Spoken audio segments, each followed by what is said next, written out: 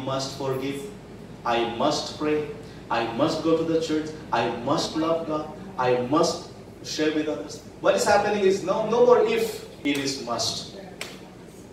It becomes, it is not for our salvation, it becomes the fruit of our salvation. You know, we are not from here trying to attain, we are now here trying to spread. You understood the point? Jesus, when he said it is finished, he has finished human attempt of attaining salvation. He has given us power. Now what we need to do? We need to receive. Many people today don't receive his finished task. They still keep trying. They still keep trying. This is saying, old covenant is finished. Don't be under the law. Be on the law. Fulfill the law through me. Don't even reject the law, but be on the law. Fulfill the law through me, and that is possible. The power of sin is finished. The power of brokenness is finished. The power of pride is finished. The power of self-righteousness is finished. The power of impossibility is finished. Even today, anyone can come to God and say, Lord, help me, and they are being helped. Now the question I want to ask, what you would like to see in your life finished? He has finished all the power of enemy, all the power of this earth, all the power of sin and shame and Satan. You as a person, what you want to see is finished. I have a sheet of paper and pencil. Can we distribute to all so that you can write it down? What you like to see, it is finished in your life. Maybe there are a couple of things that are there in your life. You feel like you are in bondage. You feel like, I really want to fly higher. I really want to do good. I really want to explore. But this is something that is still bringing me back. This is something that is still there in my family. This is something that I really want to see it is finished. The piece of paper that you have, write it down what you want to see finished. The particular fear that you have, the particular challenge that you have, the sickness or whatever the thing that you have, you want to see it is finished. Write it down, and then we are going to nail it on the cross. When we pray, we are going to nail it on the cross so that we will see literally it is finished. This is very powerful. This is very powerful. And become live also one.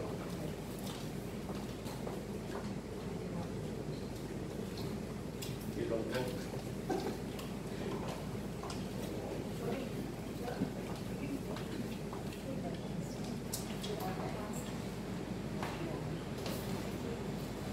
When you write it down, as first one say, accept. You need to really make it sure that that particular thing I want to be finished in my life, or in my family, or in my attitude, whatever it is. And believe what you're writing, you are confessing to the Lord, and on the cross it will be taken.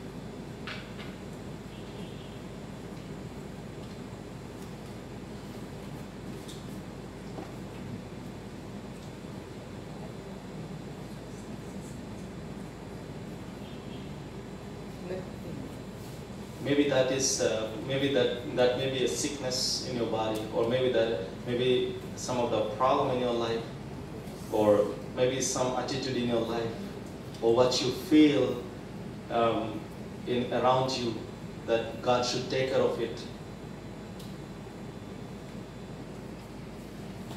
It is the plan of God, it is the will of God that He will deliver us. He don't want to stay as a slave to our sin. He don't want us to stay stagnated of any circumstances that you are, or the breakthrough that you are dreaming, but there is something that is causing you to stay behind. And you want to see you are free, write it down that I want to see that particular thing is finished in my life. Or that particular thing should be gone from my family.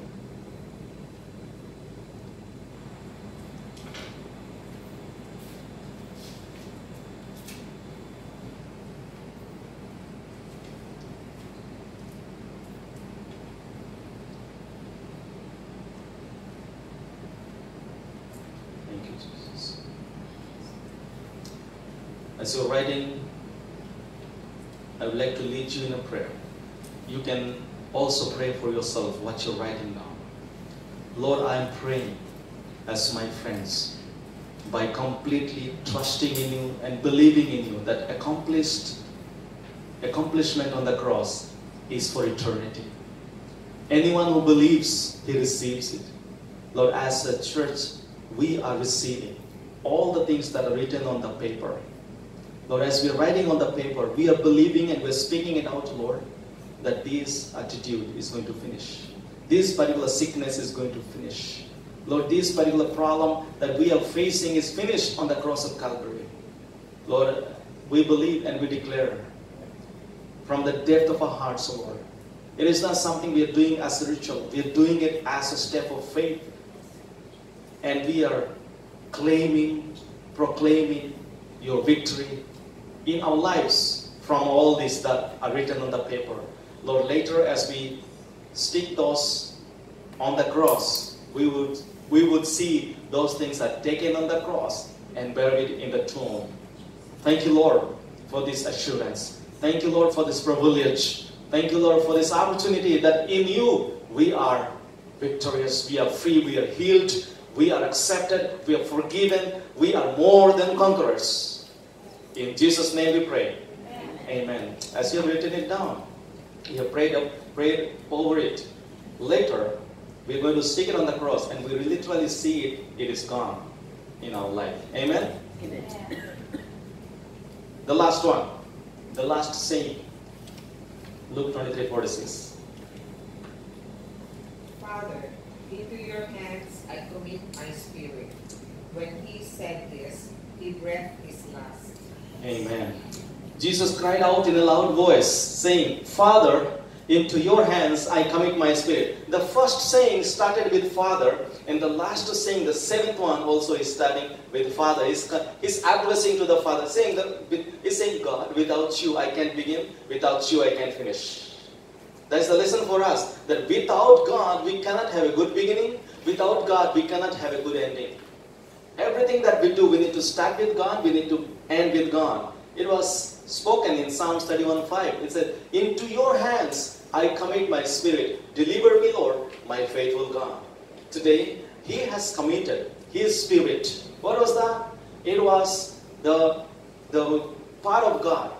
It was something that is very, very important. All of us have His spirit. We need to commit our spirit in God's hand. Then we will be able to worship Him in truth and in spirit. When we commit ourselves to Him like Jesus did, He was resurrected. So many people today, what they do is they commit the spirit after somebody dies. You know, they pray for the peace of the spirit, for the shanti of the spirit after the person is died. Now Jesus is teaching us, it is not after we die, it is before we die. Before we die, as we are alive, we need to commit our spirit to God.